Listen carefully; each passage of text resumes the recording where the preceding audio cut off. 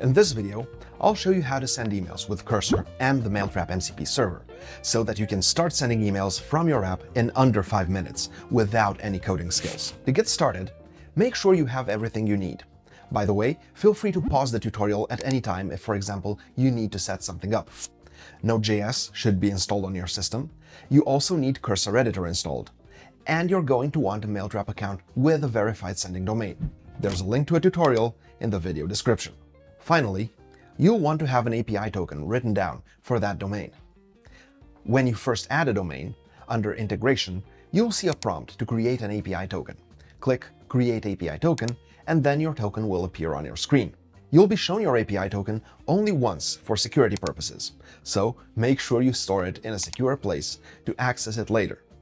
If you don't have a stored API token, go to Settings, API Tokens, and reset or create a token for that domain.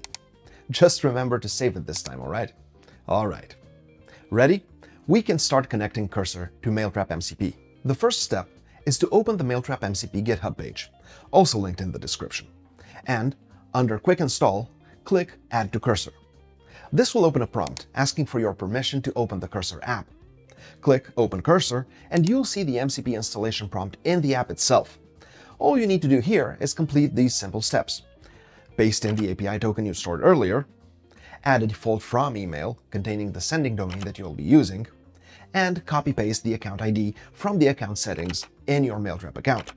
Just to be clear, the email needs to be from the domain needs to be verified, and the token needs to be associated with the domain. It all works together. Finally, you can click Install, and Mailtrap MCP will be ready to use. Now the fun part. We can finally start sending emails. But before we do that, why don't you take a quick break, relax, click that subscribe button, and turn on notifications. We have tutorials on how to send emails from Claude and a huge playlist on other AI tools. So, don't miss out. Hope you enjoyed your break. Now, back to our Cursor editor. In the top right corner, click Toggle AI Pane. This will open a chat interface, which will allow you to instruct Cursor to send emails using the Mailtrap MCP server.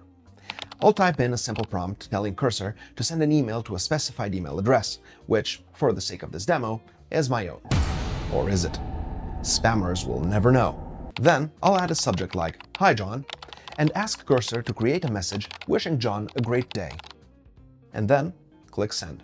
In a few seconds, you should see Cursor specifying the MCP tool it's using, which, in this case, is Send Email. You'll also see the parameters it'll use for the email, such as the recipient's email addresses, subject line, and body. If you like the message and everything seems in order, you can click Run Tool. The success message should appear after that. Now let's go to the Mailtrap email logs, just to check that the email was actually sent. You can see it right there, and we can view all of the email info and the text that Cursor generated for us.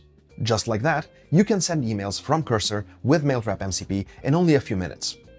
You're of course not limited in the number of recipients or the type of emails that you send. All you need to do is specify your requirements in the prompt. Apart from Cursor, Mailtrap MCP also connects with Claude and other MCP clients. Wondering how to set them up? Glad you asked. We have a tutorial that demonstrates how to send emails from Claude with Mailtrap, so why not check it out? I'll see you there.